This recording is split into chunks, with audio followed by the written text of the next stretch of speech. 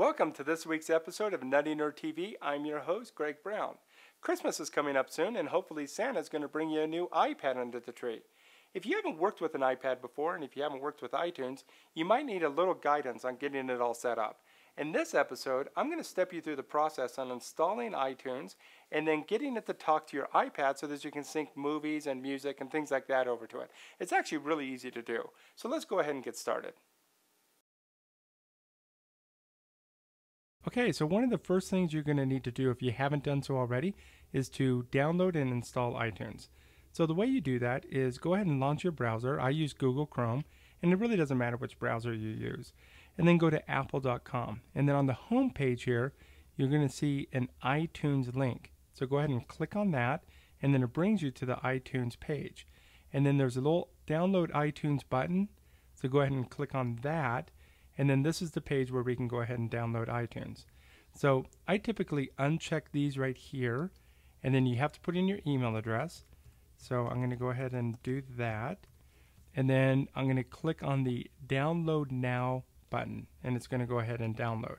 Now in Chrome, it's going to prompt me if I want to save my download. So I'm going to go ahead and click Save.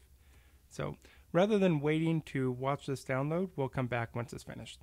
Okay, it looks like the downloaded successfully. So what you can do now is you can go ahead and quit out of Chrome. So I'm going to go ahead and quit out of Chrome, and then I'm going to go to my downloads folder here, and then I can see my disk image for iTunes. So I'm going to click on that, and then it's going to mount a little disk here on my desktop called iTunes 10.1, and then it opens up a window called Install iTunes. So I'm going to go ahead and double click on that Install iTunes software package, and then I'm going to click Continue, Continue again, and then Continue again at the license agreement. And then go ahead and click Agree, and then click Install. And then you're going to be prompted to put in your password, and this is typically your login password, so go ahead and click OK once you enter your password, and then it's going to go ahead and install. So rather than waiting and watching this install, once it's done, we'll come back and resume configuring iTunes. Okay, so you can see iTunes installed successfully.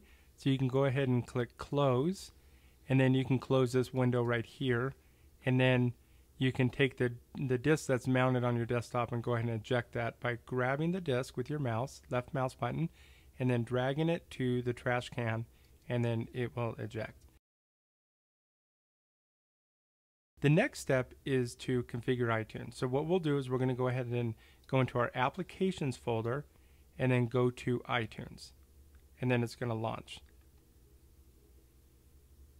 And you can see here we don't have any music or movies or anything in iTunes. So what we're going to do is we're going to go ahead and copy some music and a movie into iTunes. So I have Pink Floyd The Wall, and if I open this up, you can see all the music I have in here. There's about 28 songs.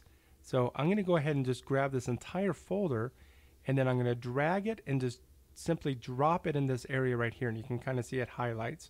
So I'm going to drag and drop this entire folder right into here. And then what iTunes is going to do, it's going to index those songs and then put it into its catalog. And then so we'll be able to see this music. So it usually takes a couple of minutes to do that. So once that's done, we'll come back. Okay, so you can see that the music is imported into iTunes, and then simply you can do the same thing with movies. So I'm going to go ahead and take this movie right here called Night and Day, and I'm just going to drag and drop it in that same area I did for the music. And then if we click on movies here, you can see that there's my movie called Night and Day, and then here's all my music right here. The first time you turn on your iPad out of the box, what you're going to see on the screen is a little like icon, that an iTunes icon, and then a cable kind of pointing towards iTunes. And what it's prompting you to do is to take the iPad and plug it into iTunes. So what you're going to do is you're going to take the white cable that came with your iPad. One end of it you can see kind of plugs into the bottom of the iPad, and the other end is a USB connection. So go ahead and plug it into your iPad, and then take that other connection and plug it into your computer. And then once you do that, in a minute, iTunes is going to detect your iPad, and then it's going to appear on the left hand side here under devices. So since I've already synced my iPad previously to my computer, it's detecting that I have a backup, and it's prompting me if I want to restore from a backup. In this case right here, we're going to set this up as a new iPad. So I'm going to select this option right here. And then you can kind of scroll over. Actually, let me make this window a little bit bigger. Then what you can do is go ahead and just click continue. And then it gives you the option to give your iPad a name. So I'm going to give it Greg Brown's iPad. You could, if you want, keep these checked. In this case right here, I'm going to uncheck these because I'm going to show you how you can manually add music and content to your iPad. So go ahead and click done. And then it's going to just do a quick backup. It's only going to take a few seconds since there's no real data on your iPad yet to back up. And then it's going to finish syncing. So the next step would to be, once this is done syncing, is to go ahead and click on music and then copy some music over to it. So what we're going to do, okay, so once it's done syncing, then what we're going to do is we're going to click on music, and you can see that there's no music here. Okay, so you can go ahead and check on sync music, and then you have your option to sync your entire library, or you can select certain playlists.